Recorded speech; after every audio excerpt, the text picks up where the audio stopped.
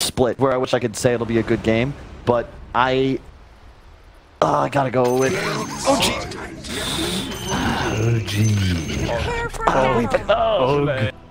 The original gangsters.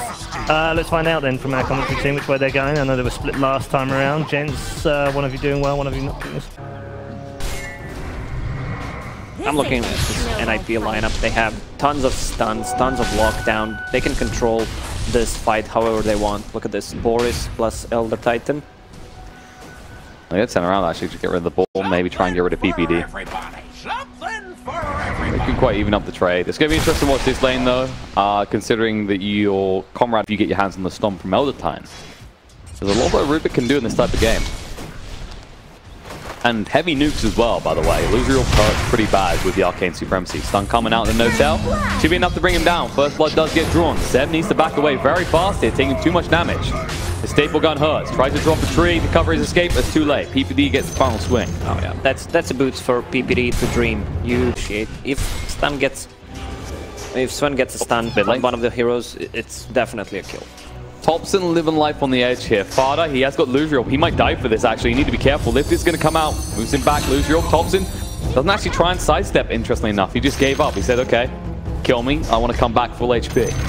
Probably didn't expect it. Once you do stuff like that, you need all chat insult as much as you can. That's the kill. And Fada might have more smiles. Dream Cool comes out. RTV has no escape plan there. He will go down. Another pass. He's thinking about chasing onto him. He decides against it. Actually, he might go in now. Thompson, Illusory Orb through. Whoopsie, look who's waiting. Fada does put the Dream Cool down, but the Fate Bolt's enough to bring him down. PPD arriving. Can he do anything low? Illusory Orb is out, and Thompson can move away. Perfectly timed to make sure the Dream Cool ends. If you're looking to just get active and aggressive very early. Yeah, Beastmaster's going to be the one buying lands. They should make a move with Tyrion. Fada, he's going to get super low here. Throws out his own Illusory Orb, trying to move away, but no, he gets eviscerated by the use of the Nature's Wrath. And RTV standing his ground. Saxa trying to move away, but the Sprout is good. Seb, he gets active in multiple lanes here. And Saxa might be going down as well. The right clicks, can they ever win? Boris? Yes, they can. Double kill for Seb here. You know you're going to die if you get hit by Primal Roar. RTV getting active again alongside Seb. Saxa in a lot of trouble. Illusory Orb comes first, enough to bring him down. And we're starting to see the true power of this lineup that you've got inside of OG. Go down for sure. And then, of course, there's Thompson, who's usually getting his hands on the Illusory Orb, or we said Kuchi eventually, so he knows he can move around the map very rapidly as well. The result looks like the first tower to go down is actually going to be one being claimed by OG in the bot lane. Second one should follow suit. NiP scoring one on the board. This tier 1 is getting low. Looking to dive. TP's coming in right now. They need to back away. Warcry to get them out, but no, this route's going to be there. Cuts the tree. 33. They move quick enough. There's a Stormhammer coming out. God Strength. He doesn't want to fight though. Maybe goes back in now. Jarak needs to be careful, but Chain Force does come out. 33 being slowed down. Cooldown as well. The Stormhammer is slowing him down so much he can't actually get out of this in one piece. He's going to fall. And they'll find additionals as PPD looking at my eyes says no tail. Luckily for PPD, there was enough heroes there with the Astral. He moves quickly. Ace, not so quick. He's going to use the time lapse to get behind them and try and move away. Shikuchi off cooldown too, so they won't pursue. They might look to push on this tower. They need to fight. Smoke moving out from OG though, as they're still looking to fight. Dire Snow fortified their structures. PPD, very close here. Invis Rune is on Thompson, so he's hidden still. Backstab opportunity, sees Fada, does get the steal Illusory Orb, that's what he wants. And now PPD needs to get out of here, the home missile is on him. The Gaze controls him up so he can't get the stop out, and they'll be able to get this tier 1 tower. OG just ramping up this aggression though as we approach the 15-minute mark. Yeah, we're still going to see a Primal Roar being... The home missile's chasing onto him, so he will back away. Jarak will be fine in the bot lane. Dream Core does come out, and Rubik has been found. Stunned up. There's the lift. Telekinesis lift. Trying to actually control this fight, but it's a little bit too late. It's a little bit too low on HP, and they even commit the Primal Roar to ensure the kill. Yeah, they were afraid that he's going to use Illusion. It's a small recompense compared to the friendly War man. Dream Core in the mid lane. Thompson's left, and in trouble. Their splitter comes through and deletes him. PPD redeems gold. Pull down the top lane. In the meantime, will claim Sax's head as well. Bigger kill is claimed by NiP, and they can look to push on this tier 1 as well if they want to. Have Vlad, so whoever might get a kill or two, they could get Roach. Actually, OG is going into Roach Pit right now. Yeah, apparently they don't want to wait around. They're getting the pit. Nature's will arrive soon. There it is. PPD just scouting it out, as said. Stomp to slow it down as well. Actually going to salve him up while he's sleeping. Frost Shield was there to protect him as well. And PPD can just keep being a frustration around this pit. Got 35 seconds on the Earth Split is available. Thompson is on the move. He's smoked up. Remember, reveal just yet. Moves pretty fast with the phase boost and the Yules. PPD broke the smoke. That's going to be there. PPD does break the smoke, but they break his face. And then they head straight back to the pit. That was their big concern. That's the biggest threat to them in that pit right now, is Elder Titan getting a good stop. They have a Hawk, so they can see them. But can they contest? They're running. Puck has a Blink Dagger now. Weave is nowhere near. Like, ping just came out actually from Saxa. I'm not sure if it's saying push or getting the fight. PPD's gonna be out. I'm not sure he can get there in time, though. It's gonna be close, but it looks like they should have this in time. OG. Can they secure the Aegis? There's not going to be any snatch. Maybe Sparta tries for this. He can go. There it is. Science jumps straight in. Snatched off, though. RTV does still get his hands in the Aegis, but the kill on Roche was stolen by Fada. Sneaky move, but with the Hawk, be aggressively. You shuffle the lanes and you buy time. In this case, for the Sven and for the Rivet. Okay, no tail. Going down here to Ace. Rivet needs to be careful. He's stunned up as he backs up here. Now Seb does arrive. They're going to actually try to backstab here. Chen will walk around the back. 33 with the TP out. Will be interrupted by the lift. And there is a steal of the Warcry, which will be pretty handy in the upcoming push for the side of OG. Oh yeah, that's a huge steal. Combine that with the Crimson Guard already finished on Nature's Prophet. That's going to be a ton of mitigated physical damage. It's in the data scene. Alright, I'm still up for calling breaking Skeleton Skelly Bros. Primal Roar coming out. Jerax, I mean, why try and catch them when you can just ignore them? More buildings to hit. Seb gets the way. Bulldog is probably sitting back going, this is beautiful, but now he doesn't like this part of it. Cooldown's going to come in, they're trying to back Seb up here, but the Sprout catches Ace, brings him in, and now RTV, he actually needs to get out of here. Reinforcements are coming from both sides is the issue. Thompson is going to be first to arrive, and the God will allow them to stay alive, but they won't be able to find anything. OG's lineup will run into a problem where they have a static damage, and if NiP can just sustain with the Crimson Pipe, there's no way they're going to fight them. Thompson does at least find PPD. This will be the consolation prize as OG do at least get something out of this. But giving over Seb like that is not optimal considering how rich he is. Over 10,000 gold on him. Richest hero in the game right now, in fact. There's going to be a curve point. Oh no, Thompson pretty deep in. Needs to be careful. Tries to Shikuchi move away, but the Dream Call is going to be there. Now he's stuck on the spot. Chain Frost does come out. The backup is there from No Tail, trying to keep Thompson alive. The Chain Frost still bouncing around. Not doing enough though. He's going to be followed Butter across actually as he loses Rob's forward.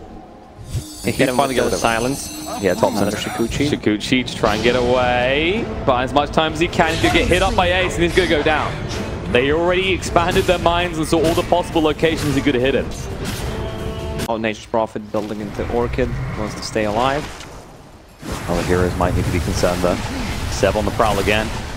Wants to go across towards PPD, but he's in the tree line. There's the Sprout to trap him in, and now there's no escape. Elder Titan will fall. The rest of the side of OG are already on their way across. Can they turn this into a tower push right now, though? Because it feels like NiP. Maybe we eventually see an Ags later on in the game when you expect to see a BKB on 2 heroes on the side of OG. Sans is going to come out, TP out attempt interrupted by the lift. Thompson reveals his Blink Dagger. They do get a kill into Saxa. Fada is still lingering here, though. Clearly, this is about just buying time, as much time as possible, in fact. And also Lincoln's pretty good against the Rubik, so he can steal Shikuchi. Silence there, and there's the extra of the Orchid. The Dream Call does come down on 2. Can they do enough damage to this Weaver though? Ace able to time that out. Now he's going to be there for the Rubik. They chase him through, but maybe too late. Fada and Ace on the most elusive heroes in the game, and most of OG are pursuing. Good luck finding them though. They know where Ace is at least. They pop the Linkers. Now he's stunned up by the home missile. Beautifully done there, but Silence is enough to bring him down. They just zap straight through. Oh, they're going to find Chen. Yeah, they're going to find more. Primal Roar comes out. Jerax should die in return, but he did bring RTV to the fray, and he doesn't want to actually be here. The stun's going to lock him down. He's trying to move away quick enough. Lose all through part. He can keep on this. Is it enough? Frost Shield is there. You'll to try and buy a little time. When he comes down, he's dead. Stomp. Follow through. Split of the chain. Not doing enough. No, they're going to get through them. Thompson goes down. No Tail goes. RTV, where am I? What is this location? This doesn't look like our jungle. Nice Yules usage there from Fada just to ensure the kill. He knew his damage from his right click probably wouldn't have been enough due to the Frost Shield. Stun coming out, the RTV has been caught again. And this Gyro is not having a fun time with the Dust Ritual. They see Sev as well. Dream Core holds him in place. No chance to TP out. He might be tanky, but when there's 4 heroes here, he doesn't feel it. And actually the ping's there. DD. Roche isn't up just yet though. Topson will just deny it and look to move away. Can't afford to give over a Roche to NiP. Luckily it's not up just yet, so if they did go into the pit, Nature's Prophet should be up in time. Primal Roar being used. More kills. No-Tail trying to walk away here. He's going to be slowed down. Chain Frost just bounces out, but No-Tail overwhelmed by the damage. At the same time, Jarek does die to 33. And OG, they just seem to be... Did not win the early game with their heroes. They're definitely not winning it in the late game. Roche just spawned. 33 has ulti, plus a full AC. Trying to look tragic for OG. Not just 9,000 net worth behind, but 22,000 XP behind NiP in this game. And Ninjas, they have heroes that make a lot happen with levels. XP difference is just a number. Dire's middle tower is under attack. Thank you. You've been in NA too long. They've taught you too much of their map. Silence Heals out. Topson. They're trying to get him out actually, but the Yules is going to interrupt it. It purges it through. He's not going to have his escape plan now. Topson's stunned up and dead. Patience comes out from Fada, and well, Jarek's fought. He finally exactly what NiP are doing. Ace moving in. They see Jarek. Less armor on him already. He should be falling here. The Frost Shield trying to keep himself alive with the Hand of God as well. Is that enough? Primal is going to be there. LTV's been found. Stomped up as well. Science Room connects on the 2. Looking to get to the back line. LTV still standing ground. The cooldown's going to be there. Stun's good on the Ace. Is it enough? No. He's going to time maps out. It's a double kill for Ace, and he chases for more. Looking at the back line. It's going to be good control. Seb stands his ground, but he will fall. The only one left alive is the man who's about to go down. No-Tail makes it back to his base, but with no teammates and no life of his own. He'll run through, finish it off. Tops. No, No-Tail's going to live. Topson just about keeps him alive. The lift last today is just getting rid of the shrine, making sure that the map control is not there for OG. They've had this global presence up until now, and now being out of the base is risk, because look at this, they're going to jump straight in, they're going to leash him on the spot, the Crown Roar as well. Jarek Copter, no easy way out, there's the Hex is going to be there. They found an additional kill, Seb outside the base. He used to be so tanky, but not anymore. He's going to go for the TP, but Yules is there, no escape. And this is just looking impossible for OG right now. No-Tail outside the base, 33 being kited, but No-Tail can't fight up against this. Stormhammer's going to come out, lose your old crew, Speedy Fada does arrive. There's another kill occurs, and yes, he is indeed dominating this game. The other one. Oh, you want the other one? No, I want rapid fire. Screw the gold. Give me the rapid fire. 420 Blazer can go home. Oh, moving in. 2 fights going on right here. Puck is toying on the side, but now there's the main fight. Ace has the chain force bouncer between him and 33, but the creeps get involved and they just soak it all up. The Gyro's already down. They do get the puck on the side. Thompson, he wins his one-on-one. But pings come out. They're going to move in straight away. Stormhammer out, and he's going to fall. Dead for 80 seconds. He does have buyback. That's probably going to force it. Aegis does get reclaimed, but you've already killed 2 heroes. Yes, you lose Sparta, but you're looking pretty strong even as 4. Even Beastmaster picked up a BKB at this point. Look how farmed he is. He is pretty stuck. Solar Crest, Lads, Blink.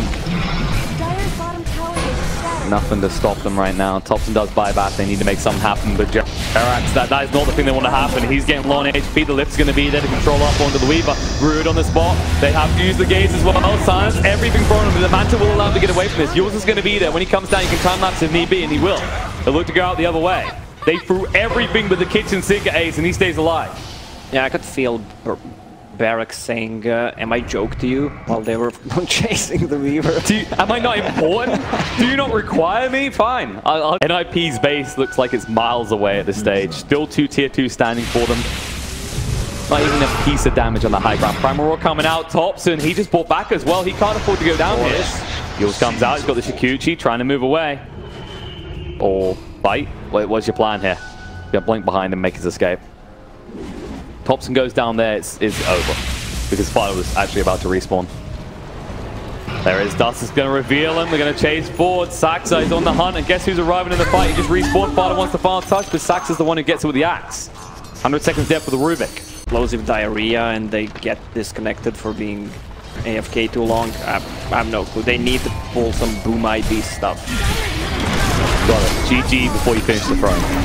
Hex, Dagon gets him low. Seb almost dead. Trying to save him with the Divine Favor. The Stomp's going to be as well, though. The Dream Core holding in place means he can't ever escape. The Chain Frost is bouncing around, but there's too many creeps involved in this fight. No Tail uses a shield, selflessly on himself. They go for the throw, and it looks like NiP have done it. OG will not be going to the major. NiP got their stuff together when it mattered the most. They managed to come back, pull off two nice drafts in the last